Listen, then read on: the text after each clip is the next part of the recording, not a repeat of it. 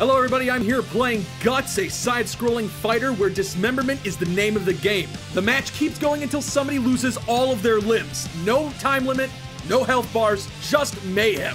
As you can see, there's a story mode, a solo show, a warm-up, and a versus mode. All of this to better your fighting skills. Now in the story mode, you'll get to experience each character's individual story, each more ridiculous than the last. And once your character finds their motivation, they'll fight it out in the arena. So let's get in here as Father Marumba. Now our objective is, I believe, to dismember the opponent completely. To do that, we're gonna knock him into a few different traps around the arena, as well as using our powerful Guts move. Enter Father Marumba, let's do it. Oh, the car comes by. Okay, note to self, just dodge the car. We're fine. Give her the pokes, give her the slice. Oh, give her the kick. Guts move.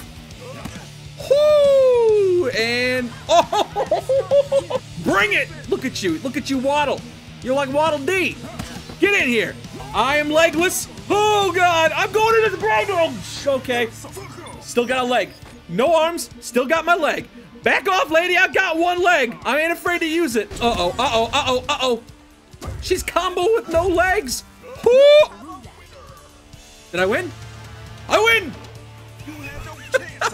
Alright, so going into solo show or local versus will bring up a whole bunch of characters and a whole bunch of maps. Each character has their own movesets and own Guts moves, and brings a whole extra amount of spice to the game. And you can use these two modes to fight against computers or your friends in a bloody, intense, and hilarious showdown. So Guts is a bloody spectacle with many traps, hard-hitting moves, limbs flying, blood spurting, and overall just a whole bunch of fun. So enter the arena, chop off some limbs, push people into traps, and see if you have what it takes to become the Guts champion.